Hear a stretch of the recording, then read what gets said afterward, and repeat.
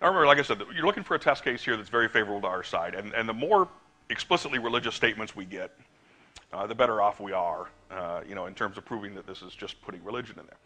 Buckingham made so many gaffes like this that they tried to keep him off the stand. The defense team didn't put him on the witness list. All the other members of the school board they called didn't want Buckingham on there. So the plaintiff's team called him as a hostile witness and put him up on the stand and really grilled him. And that led to some of the more amusing parts of this trial. They had two problems. The first problem was Buckingham just wasn't very bright. Let's not mince words. Buckingham had the IQ of a pot roast. This man really wasn't very smart. When he got on the witness stand, after they got through the sort of obligatory state your name, occupation, etc., one of the first questions that the Steve Harvey, attorney for the plaintiffs, asked him was, do you have an understanding in very simple terms of what intelligent design stands for? What does it teach? Asking the man who wants to put intelligent design into the classrooms what intelligent design is. You'd think he'd have an answer. Here's his answer. Other than what I've expressed, that scientists, a lot of scientists, don't ask me the names, I can't tell you where it came from. A lot of scientists believe that back through time, something, molecules, amoeba, whatever, evolved into the complexities of life we have now. Now that's kind of a muddled definition of evolution, but it's a lot closer to being a definition of evolution than it is to being a definition of intelligent design. So the attorney was a bit baffled. As it turned out, ignorance was not his most serious problem. The second problem that Buckingham had was that he wasn't terribly honest. Oh, let's not mince words again. He got on the stand and lied through his teeth. And I'll give you a couple of really good examples of this. One of the controversial questions was whether Buckingham had used the term creationism in advocating the new policy. Everybody said he did. The newspapers had quoted him saying he did. And he said, no, I said intelligent design. I never said creationism. Remember, we're trying to prove that intelligent design and creationism are the same thing. If you use the terms interchangeably, that looks good for our side. So they get him on the witness stand, and he was absolutely adamant that he had never, not only he had never used this term, nobody connected with this had ever said creationism. Here's a few questions from the testimony.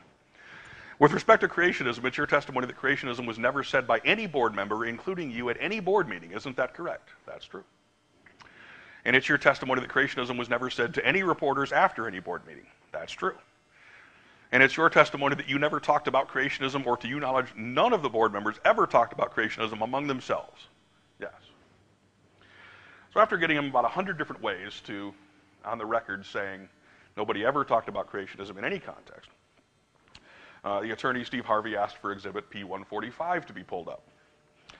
And on the screen pops a video of Buckingham speaking to a local TV reporter after one of the June 2004 meetings.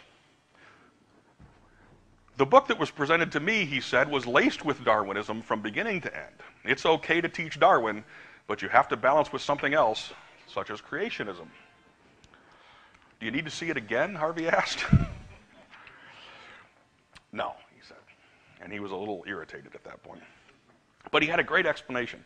He came up with this very fanciful explanation. He said, well, what happened was I was walking from my car to the building, and here's this lady, and here's a cameraman, and I had in my mind all the newspaper articles saying we were talking about creationism. And I had it in my mind to make double sure, nobody talks about creationism. We're talking intelligent design. I had it in my mind. But I was like a deer in the headlights of a car, and I misspoke. Pure and simple, I made a human mistake.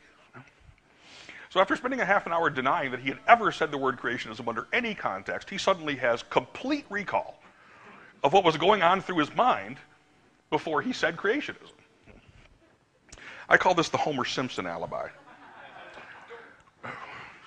And this is from an episode of The Simpsons where Homer says, don't say you were at a bar, don't say you were at a bar. I was at a bar. Oh!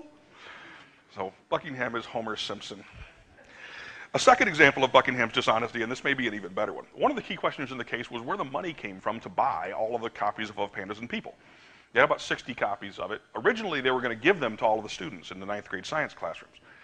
They decided that was a little too explicit, so they ended up putting them in the library and telling them you can check it out, encouraging them to check it out. 60 copies of this book just showed up at the school one day, and nobody knew where the money came from. And so before the trial started, during the discovery phase, the attorneys for the plaintiffs were trying to find out who the heck paid for these things. And so they asked all of the witnesses, who paid for these things? Who paid for them? Nobody would say. Nobody knew, apparently. They all said they didn't know. So here's a January 2005 deposition with Buckingham and the attorney going at him, asking him, the school district received a number of copies of the book, correct? Yes. Do you know how many? 60. I haven't seen them. Do you know where that money came from? No, I don't. You have no idea? Well, I have thoughts, but I don't know. Well, what are your thoughts? I think it could have something to do with Alan Bonsell, who was the board president. Well, why do you think that? Well, he was president at the time, so I just deduced from that. Well, at the time, the attorneys genuinely didn't know who had paid for these, and really were trying to find out. As it turns out, I love this, Buckingham had gotten up in front of his church and asked them to donate money to buy these books. And they did. And then he wrote a check out of his own checking account for $850, and he gave it to Alan Bonsell. And Alan Bonsell, for some reason, gave the money to his father, who went and bought the books, and then they showed up. It's a pretty astonishing lie to tell, under oath, no less, during a deposition.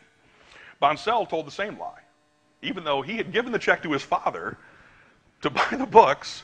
During his deposition, he said, I have no idea where the money came from, none whatsoever. You know, they just pleaded ignorance the entire time.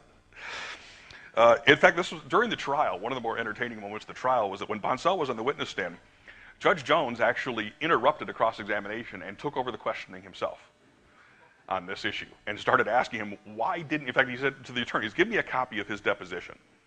And they brought a copy of Bonsell's deposition up there, and the judge opened it and said, you said this. You said you didn't know. Why didn't you say you got the check from Buckingham and you gave it to your father? Well, you know, he kind of fumbled around. I don't know if any of you have ever testified in court before, but it's a pretty nerve-wracking experience. I mean, it can shake the nerves of, you know, somebody who's pretty confident. For Bonsell in that situation, to have a federal judge, you know, on the stand basically accuse you of perjury under oath. Okay.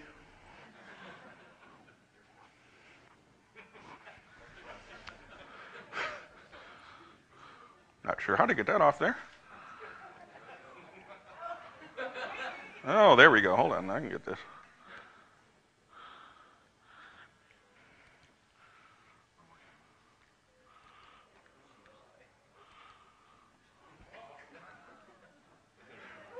Back to our regularly scheduled program. It's a sign, yeah. God doesn't want me to give this speech. But as I was saying, I suspect that Bonsell may have needed to change underwear at that point. I suspect he was a little shaken up by that. Anyway, back to the summer of 2004, the board is discussing this. They finally draw a line in the sand, and they pass this policy, and they insert the following statement into the science curriculum. Students will be made aware of the gaps/problems in Darwin's theory and of other theories of evolution, including but not limited to intelligent design. Note, origins of life is not taught. Now, I don't know if you caught this or not, but when I showed the picture of the cover of Pandas and People, the subtitle of it includes biological origins. So they insert a statement into there saying, we don't talk about origins. And yet the textbook itself is subtitled Origins. They also required the teachers to read this statement before they taught the section on evolution. They were to read this statement to their students. The Pennsylvania Academic Standards require students to learn about Darwin's theory of evolution and eventually to take a standardized test of which evolution is a part. Because Darwin's theory is a theory, it is still being tested as new evidence is discovered. The theory is not a fact. Gaps in a theory exist for which there is no evidence. A theory is defined as a well-tested explanation that unifies a broad range of observations. Not a bad definition of theory, really, although they're misusing it.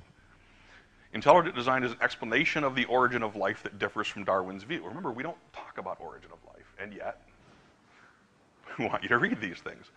The reference book of Pandas and People is available for students to see if they would like to explore this view in an effort to gain an understanding of what intelligent design actually involves. As is true with any theory, students are encouraged to keep an open mind. School leaves the discussion of the origins of life to individual students and their families.